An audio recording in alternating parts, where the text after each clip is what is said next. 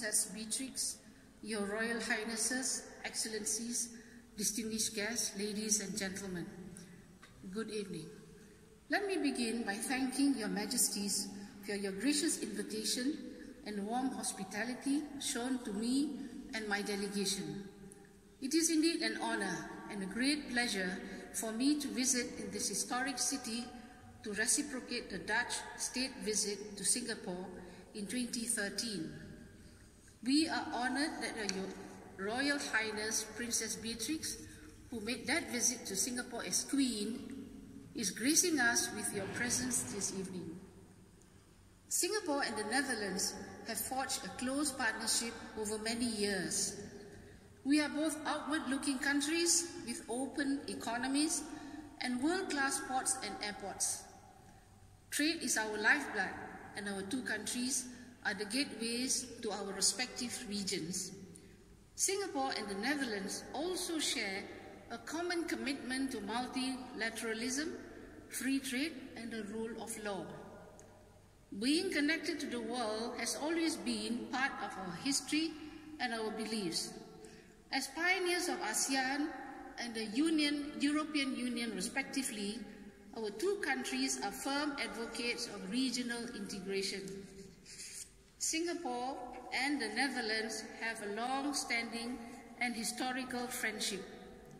The imprint of Dutch pioneers is found throughout Singapore. For instance, the Van Cleef Center, a modern aquatic science center, was named to honor the Dutch mining expert Carl Willem Benjamin Van Cleef, who lived in Singapore and left his entire estate in 1930 to the municipal government. The center was named during the state visit in January 2013.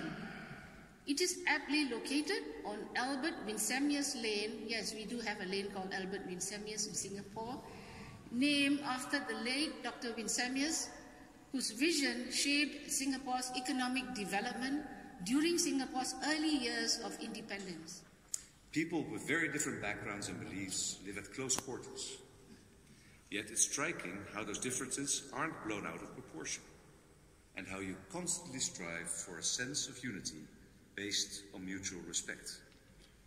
Along with your strong economic position, this provides a foundation on which future generations can build. There's only one thing more difficult than becoming successful, and that is staying successful.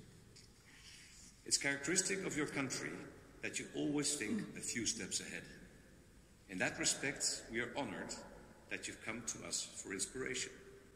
Conversely, your visit and that of the delegation traveling with you inspires us. There's so much that we can learn from you, especially in the field of technological innovation. During your stay in our country, you will be visiting various centers of knowledge and creativity. You will see presentations by Dutch entrepreneurs, scientists, students, designers and experts. And you'll be able to learn more about the Dutch approach, an approach that you may find a bit unpolished and unconventional. Dutch innovators aren't afraid to experiment or to leave the beaten track. They feel free to come up with their own ideas and to take the initiative. Sorry.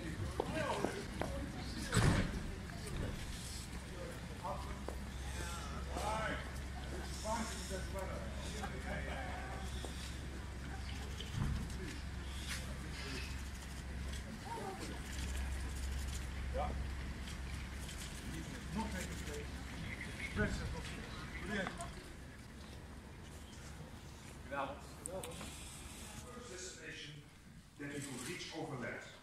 Picture our long journey through Europe, crossing the Bosphorus into Asia, across the deserts of the Middle East, and the mountains of the Indian subcontinent, until we couldn't go any further. If we did that, our journey would end in downtown Singapore, on the banks of the island Pulau Ujong, which means island at the end. From our perspective in The Hague, a very appropriate name. So what is this tell us? First, that Singapore and the Netherlands could hardly be further apart on the map. But also how special it is that we, despite their distance, enjoy such close ties and have so much in common. Perhaps it's because, geographically speaking, we are very alike. After all, both our countries have a strategic coastal location and form a gateway to an enormous continent. Singapore is still the springboard to the big booming economies of China and Southeast Asia. The Netherlands is the hub connecting a European market of over 500 million affluent consumers, thanks to Rotterdam and Schiphol, its world-class sea and airports. We might be a small country. We might both be small countries, but we punch well above our weight in areas like logistics, transport and trade. The long-standing